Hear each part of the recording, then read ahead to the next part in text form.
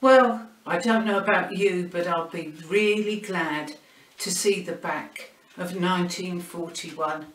What a year it's been. Our cities have been blitzed. So many have been made homeless, have been injured, and so many have died. So much of Europe is under Hitler's control, and our brave lads are fighting in the Western Desert. And now a new front have opened with Japan's declaration of war. Our larders are looking less full, with cheese and preserves now on the ration. Onions, we have to reserve them with our shopkeepers, and oranges have been priority allocated just to young children. I haven't seen an orange for a while. The egg scheme is still a shambles. I'm so pleased I have my own hens. And as for the milk supply, well, I'm a non-priority customer, and that means I have very little milk in my pantry.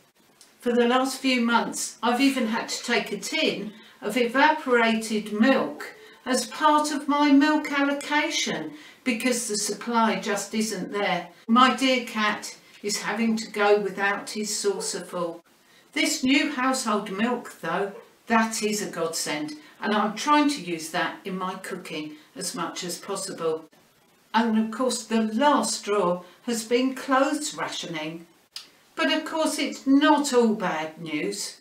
We sunk the Bismarck this year, and our brave sailors have not been defeated on the Atlantic front. They're putting their lives at risk to make sure we won't starve and there is enough food on our table. Invasion has not come as Hitler has turned his attention to Russia instead. Our brave boys in blue giving him a good beating in the Battle of Britain. And this month our American chums have stepped into the fight too.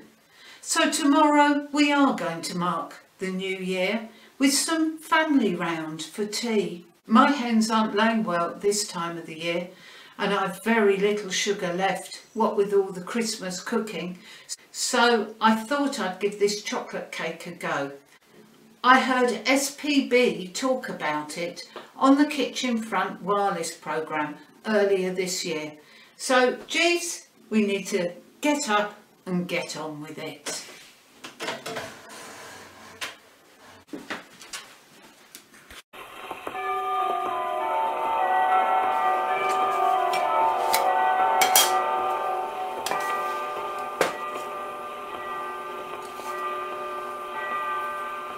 You please, it's just on the stroke of 12. Charge your glasses, and a good new year to you and all.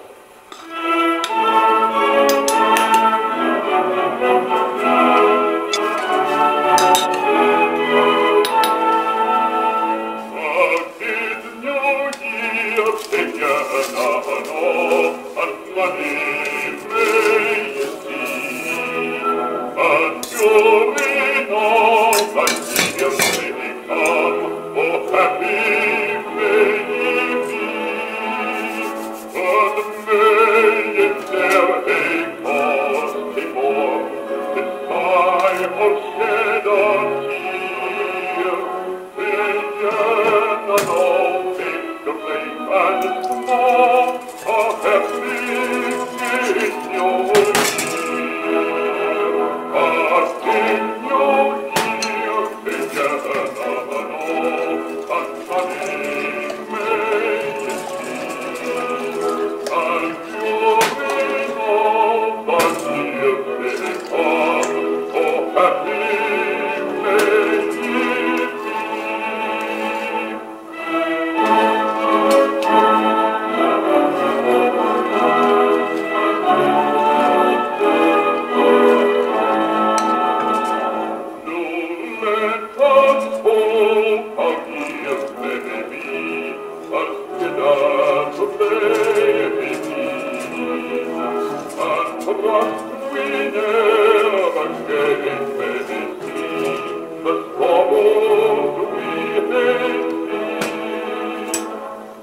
But let us wish to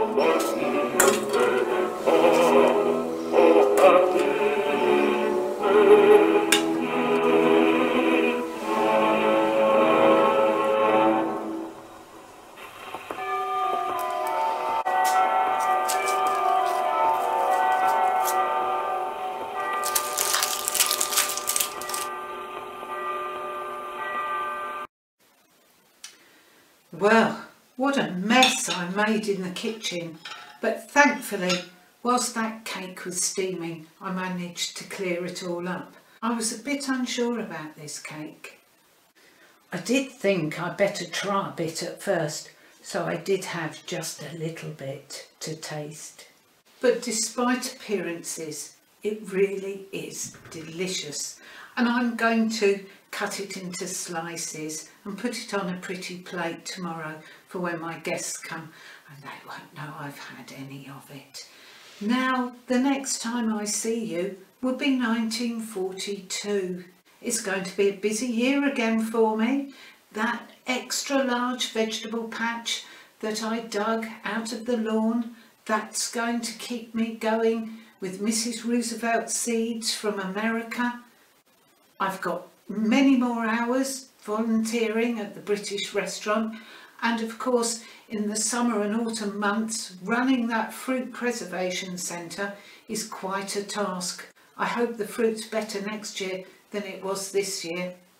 And of course all that money I'll be saving, not buying those new frocks, I'm going to put that into national savings and do my bit to help the war effort. That reminds me of the winning slogans in the War Weapons Week competition this year. I like to keep them in my mind. Spend less, save more, that's the way to win the war. And of course, I'll lend to defend my right to be free and not have Hitler rule over me. So I shall do some good work, national savings wise. And in the new year, as well as my usual cookery demonstrations, look out for a new series of short films that I'll be making. Utility Jude's War on Waste. But until then, I wish you all a very healthy, happy and victorious New Year. Cheers.